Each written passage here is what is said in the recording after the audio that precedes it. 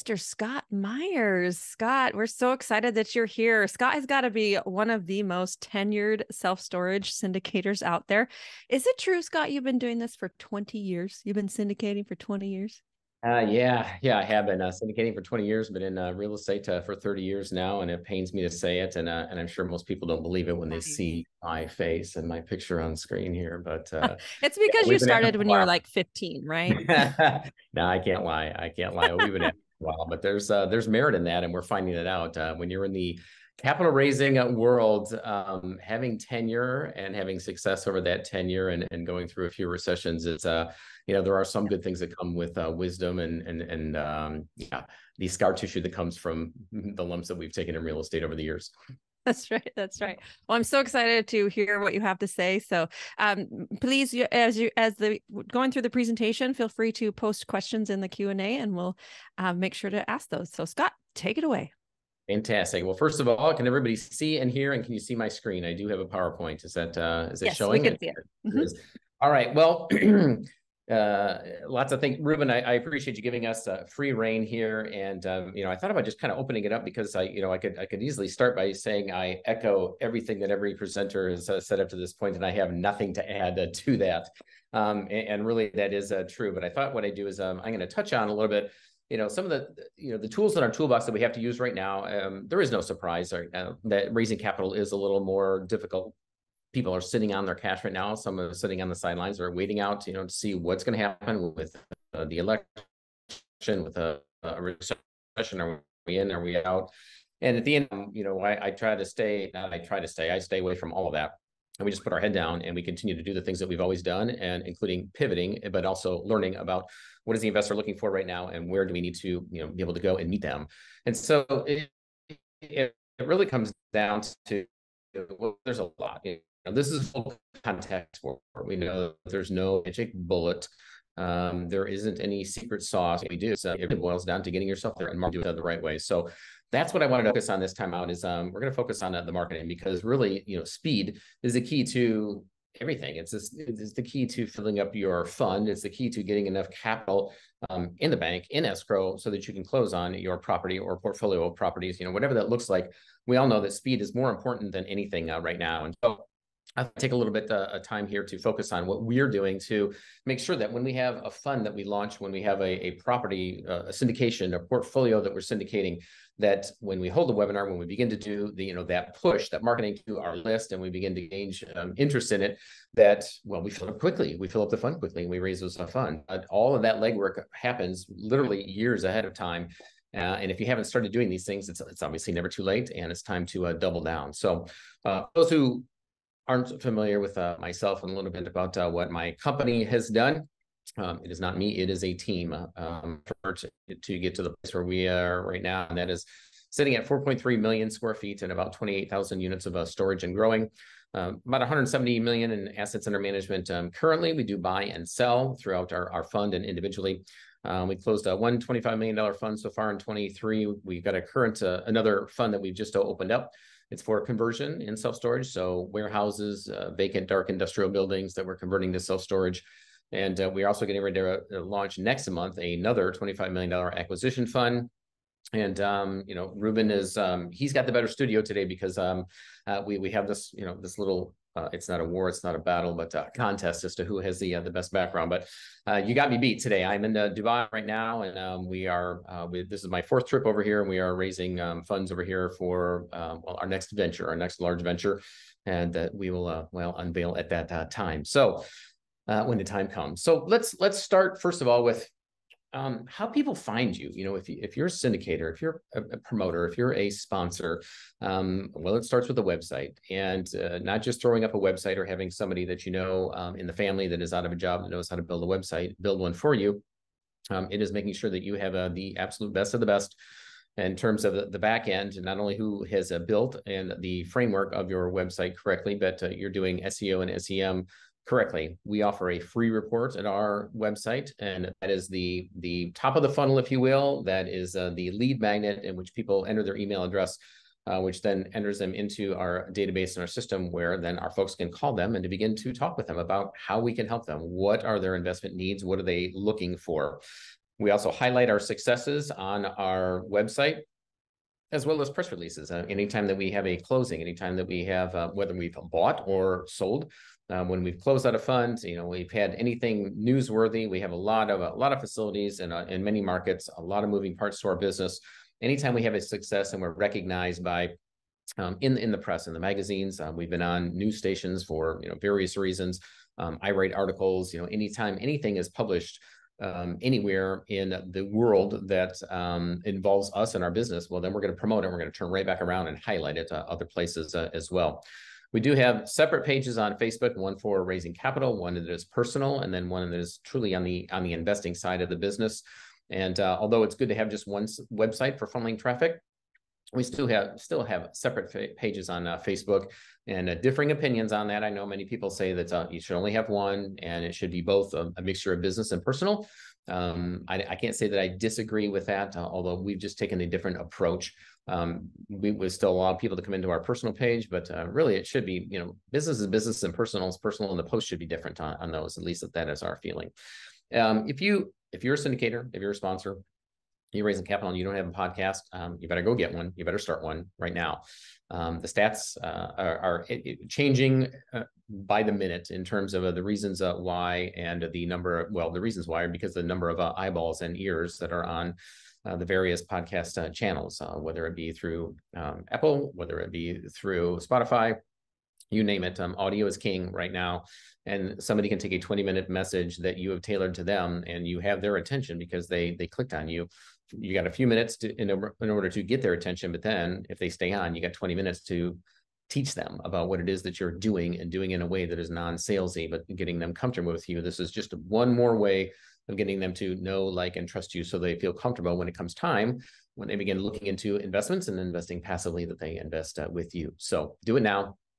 All about know, like, and trust. Get great equipment, and Rumi can really tap into that as well, and probably tell all the reasons why. It just it really does. It needs to emulate everything in your business, which is it says nothing but success. It says nothing but excellence. Get great guests on that you have a back and forth with, not just anybody. Otherwise, you're going to find that it's going to go in the can, and it won't be out in the public, and it won't be a good use of your time if it is somebody that doesn't really edify you, or is somebody that is on an equal par with you. Great topics. We feel that interviews are the best, and also don't forget to have some people interview you from time to time. And we use key searches for what people are looking for in terms of self-storage, or even private equity that are looking for passive investing.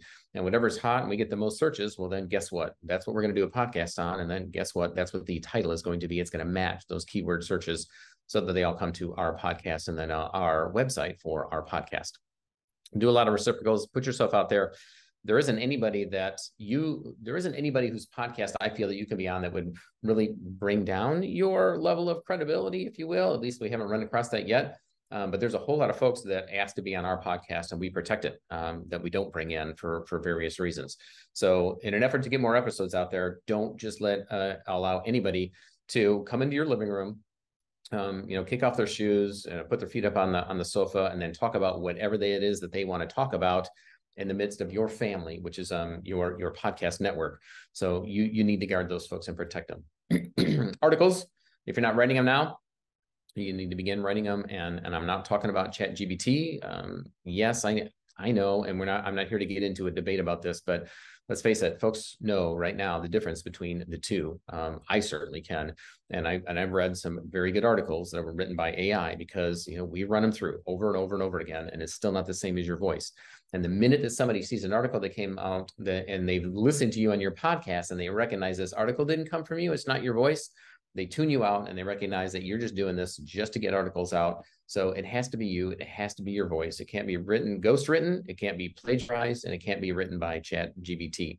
So we pay to various sources to be within as part of their channel. For the most part, people are contacting us because, as we mentioned, I've been in this industry for, I've been syndicated for 20 years. I've been self-storage for 25, and in real estate for 30. And most folks are seeking us and our organization out to get quotes from us as to anything that's going on in the industry. So I have that luxury at this point, after doing it for so long, that I get to write for Forbes magazine and some of the other folks out there. In terms of the socials, do nothing but record your day. If you're looking and trying to seek the absolute best and trying to manufacture and script a good video, a good post, yes, it needs to be professional and you need to have something in mind to begin with. But if it's all scripted and it's super tight and it's staged and you've got, things written on a whiteboard, behind the camera, or if you got someone mouthing it, or if you have, an actual script that rolls in front of your camera, people are still going to be able to see behind that as well. And they're getting really good at looking at your eyeballs to see if you're reading and where it's coming from. So just turn on the camera and chat. If it takes you 3 or 4 takes, it's better. Leave the ums and ahs in. Just be real and relevant, because at the end of the day, the folks that you're going to attract that will invest with you are the ones that recognize that you're okay with and you're real, you're a human, and you're transparent, and if you're doing things the right way, they're going to invest with you regardless. It doesn't have to be because everything is polished and perfect. You just need to be real and relevant and get the information out there and let people know what it is you're doing. Celebrate your successes. We have an entire strategy around bigger pockets. That's where the real estate community acts and reacts and interacts. And so the more articles that we can post there, the more forum posts that I can reply to, you name it, webinars and anything that we can put on bigger pockets. If you're not there already and you are a real estate syndicator, which I feel that most of the folks on this call probably are, then you should be on bigger pockets without a doubt. And if this seems like I'm going fast, I am. I want to try to get as much information across as possible. We'll leave time at the end for Q&A as well. But I, at the very least, wanted to get introduce these topics to you to begin to think about or implement in your own marketing strategy. If you're not in a mastermind, you may want to I strongly suggest you take a look at joining a mastermind of folks that are in the room that are doing things similar to you. But I have no problem being the dumbest person in the room. I'd rather be the dumbest person in the room with a mastermind that I'm either entertaining, joining, or being in, or any type of a business group, because that's where I'm going to learn the most. If you're in a group right now where you're contributing the most and you're helping, that's great. I applaud you for that. But if you're not growing and if you've outgrown that group, then you need to find another tribe. You need to find some other folks to be able to hang out with. We're active in, I have my own mastermind. I'm active in another mastermind, and we also attend many others. And I am a guest speaker for some of these other folks that are capital raisers and different self-directed IRA custodians that will bring me in as a guest speaker, as an expert on self-storage or in capital raising. So anytime you can seek out those opportunities, volunteer for those opportunities, and if they ask, certainly go, no matter what. LinkedIn, I think everybody has mentioned this at least 2 or 3 times. So all I'll have to say is what the title is you need to double down LinkedIn, and you need to grow. And don't be cheesy. Don't advertise over and over and over again. If you have not read Jab, Jab, Left Hooked by Mr. Gary Vaynerchuk, you don't continue to just, come at folks with an ask over and over and over again. You need to provide content. You need to provide education and help these folks along, and then just, post what's going on again in your life, in your business. And then every once in a while, let them know, oh, by the way, we're having a webinar on this, XYZ. Or by the way, I have an article that I just wrote on this, check it out. By the way, I'm going to be speaking at here, here, and here. Let those folks know what that looks like, and they'll find you. And then do good. And I don't know, does this have anything to do with raising capital? Maybe, maybe not. Conscious capitalism is becoming a thing, and people want to do business with businesses that are doing good in the world, and not just acting as if they do, but truly doing it. It has to be genuine, and it has to be sincere. Our business was started for 2 pieces of the mission field, and one was because our kids are a mission field. My wife and I, let me see if you can see my cursor. That is my beautiful bride there, my partner in our business as well. Our fathers worked, we weren't around much, and we vowed to do things differently, and we were going to create a different legacy in our family, and we were going to start a business that allowed us to be able to pour into our kids' lives. We weren't going to let somebody else or schools or other teachers raise our children. We wanted to do it ourselves. So we created a real estate business that allowed us to be gone 6 months out of the year, be on the mission field, take our kids with us to vacation along with that, and to be able to homeschool and pour into their lives, as well as giving back. That is part 1 was our family. Part 2 is the giving back piece. We build houses in Mexico and give them away. We built almost 30 houses now, almost 30. We built 29 houses now, and in November, we're going to build 4 more. We take teams of 25 people. They're friends, our friends, family, coworkers, business associates of all sorts. And we set aside, we tithe corporately, and we take 10% of our profits and we put it into a fund. And then we invite people to go with us and experience a short-term family-friendly mission trip. And we pay for the whole thing. We pay for the house that we give to the family. We pay for everything but their travel. So we pay for the bus ride down from San Diego to Ensenada, Mexico. We pay for their fees, their food, their hotels, everything else, so that they can have a 4-day family-friendly mission trip, because there's very few out there. And then the rest is up to God and to them as to what they do with it after that. But again, it's not bragging if it's authentic, and it does. I will tell you, without us doing much, it's pretty hidden on our website. But this is something that we do as part of our DNA. And when people understand and recognize that you're doing business for a different purpose, or at least that there's a big piece to it, they tend to want to invest with you as well, because you're in alignment, perhaps with their morals and their values as well. I attend trade shows. I pay to be at trade shows. I get asked to speak at trade shows. If you're not doing that currently as an expert, or getting asked to do so, then you should ask to be on stages. You should ask to write articles at the various trade shows. And it's a great way to make yourself an influencer and somebody who's then relied on as an expert in the industry. So you can pay to do this. You can volunteer to do this, depending upon what asset class you're in or what it is that you're raising capital for. I'm sure there's association for it. And if you are persistent, you will be able to get yourself on stage, or at least get some articles written as well. Speaking of articles, we write them, and we also do press releases. My team submitted an entry for me to be in the Indianapolis Business Journal, the 40 under 40. I think every business journal in the country does that. So for those of you that are under 40, get on it. I made it at 38, just slid in right under. And then there are other magazines that, again, you can pay to be on the cover of. They'll ask you to write articles for, but you can pay to be on the cover of, and then you just use that exposure over and over and over again. And then, of course, dun, dun, dun, you can start going to the family offices if you haven't already. This is my start date, and I can't. 2021 was at the very beginning of 2021 is I've been talking with Richard Wilson many years before that, but then I really got involved in family offices. And I know we don't have enough time to talk about all the connections and what that has meant for us, and the things that I've learned and pulled from the folks on the stage. And thankful now to be asked to be a part of at least some of these small panels, to be able to give back as well. If you haven't written a book, write a book. If you don't have an educational product, it's helped us. We started an education business many years ago, 18 years ago. But be careful, because that my marketing business, I mean, I think we're all adults here, and I can say this word, but it's a needy mistress, and it requires a lot of my time to market the educational tools and materials. And so I have hired a president, and now I'm moving out of that education side of the business. And it's been very lucrative, and it's provided a lot of resources. It's provided a lot of intellectual capital for us, and it has allowed us to get access to deal flow from the students and the people that we've taught. But if you're not careful, if you launch an educational product in business, you can have a 60-hour-a-week education business and a 60-hour-a-week capital raising business as well. So be careful. I caution you with that. All right. In summary, get a website.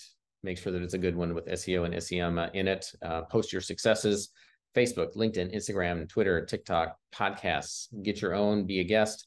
Be the thought leader by putting out content, lots of it. Get in bigger pockets and have a dedicated effort to it. Build tribes, create your own tribes, become parts of other tribes as well. And then just go out and do good, not just to raise capital, but just to do good. And again, education is the key to the content, but not a 60-hour-a-week side gig. So there's my contact information. I think I went over, because Vicky's back on again, but if we have any questions or time for it, I'd be happy to answer any. Wow. I just have to say, wow. Scott, oh my God, that was such a power-packed session. And then you gave so many golden nuggets to people, so many ways to do things, to position yourself, to go make a place for yourself in the marketplace. But one key thing, or I say a good takeaway for everybody, is just use your voice. That's very important, because you have to be authentic. You have to be yourself, because what you're trying to create is you're trying to build a trust relationship with others. So people like to work with people. So you're trying to create the know, like, and kind of trust relationship. So people need to know you, who you are. They don't want it to talk to you about, or don't want it to read the article that you use, ChatGPT or any other sources to write your article. I think that was super awesome. And we do have one question in the Q&A for you, Scott. It's from Emma. And she said she would love to hear more detail about the bigger pocket strategy, because they are the accredited LPs, and the community hasn't been great source for capital because they want to be active and beginners and not accredited. Any tips? Mm-hmm. Yeah, there's many areas and platforms in which we are educating people for exposure, and then we can point back to for articles and for influence as well. So we've gotten a lot of influence, but I can't say that we have a lot of passive investors that have come out of that arena as well. Although I will tell you that in many instances, because of our education company, many people have found us through Bigger Pockets. They come through the education side of our business. They may come to our 3-day event to learn about self-storage and then recognize, wow, this is a lot of work. And I have to put up my own credit. There's a credit risk. I have to put up a lot of my own capital. There's a capital risk. I have to sign, on the dotted line for a loan. And if I bring on partners or private equity, that's a big heavy lift, and I don't know where to start. And there's going to be years before that, and they can realize, well, maybe I just take $50,000 and I can invest with Scott or this person over here. And I don't have the credit risk. I don't have the lease up risk. I just get the returns and I get the depreciation because I get equity in it. And so we have, through our education system, which started at Bigger Pockets, gained some passive investors from that route as well. Wow, awesome. Thank you so much, Scott. I think there was a really power-packed session. And if you have any questions more, you can reach out to him directly. And I think he's a good resource and a lot of energy and a lot of tools and tricks that you have shared with us, Scott, today. Thanks again.